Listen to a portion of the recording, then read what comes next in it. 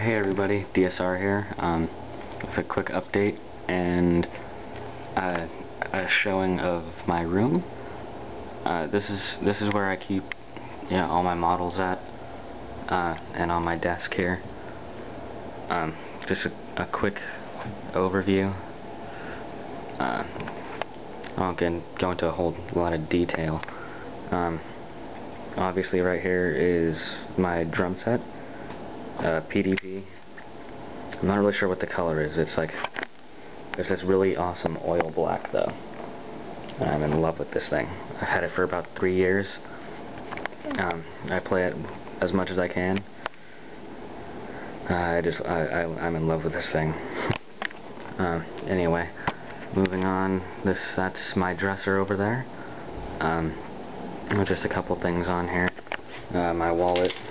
Decepticons, Halo Reach, limited edition box, both my portable games, PSP, DS, all my other stuff, two speakers. My stereo is over here, with the EQ and receiver and everything. And I have another speaker down there with a couple boxes. That's not from Gundam, that's my double pedal that I bought not too long ago. That was Gundam, not that. Moving on, my broken bed. The leg over there fell off while someone was sitting on it, and now you can kind of see it's in an angle. Yeah, so I'm not using that for a while till it's fixed. Down there, you can't really see it, but there's another speaker down there. And a bunch of other papers and stuff that I need to go through. Up here, normally I keep my Cherudim. That's right here, up there with the Jinx and one of the Gadessas, which I forget what the name is. But I have him fighting those, and when I get something for the 00, I'll have him fighting something, and I'll have my Exias together with the red Exia and my Repair 1, and my Cerevi and Seraphim, and my Head and my Arios. And then up here there's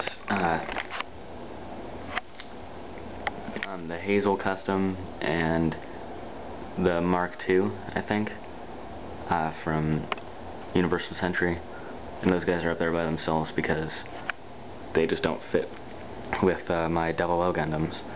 And then down here, we have what I'm going to try and turn into the GN flag. We'll see how that works out. And the guy up there, if you saw him a little bit, that's the custom I'm working on. I'm not going to show him off a whole lot. But I'm definitely thinking about battle damaging my Cherudim, doing a lot of weathering and getting the paint worn and everything on here. Some silver, doing some slashes on the shield bits and on the arms and all that. The leg came off earlier. Yeah, so I'm going to play around with this guy. I'm probably going to get a second one. And I'm also thinking about making the Cherudim Saga, which will be kind of hard and will involve a lot of Bondo putty and everything to turn, 3 of these into the 2 submachine guns and the carbine. So we'll see if that ever ends up happening. But I definitely want to get a second one and battle damage one of them. Have one the normal pristine shiny Gundam, and then have one battle damage to all hell. Because for some reason I just love when Gundams are thrashed.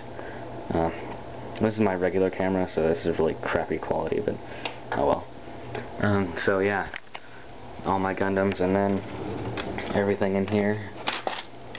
What's left, something you guys will never see from me probably, which is the Avalanche Exia 1/44 scale. I bought it and it was a little expensive, and I didn't really like it all that much.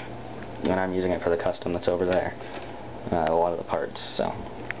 And then I got, some Exia legs in here, a bunch of other spare parts, and some trees. My part snipper,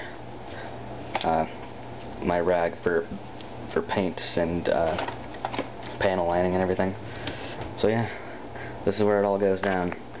And I got a couple lights up here, a hot glue gun over there, and my scalpel kind of thing, and my PSP dock, which the cover's right here. It should be on there.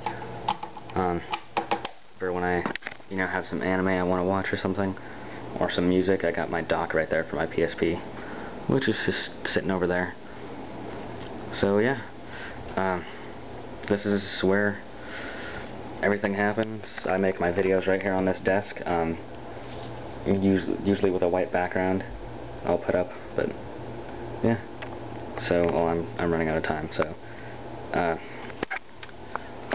yeah, this is where everything's at, and I'll see you guys at the next review.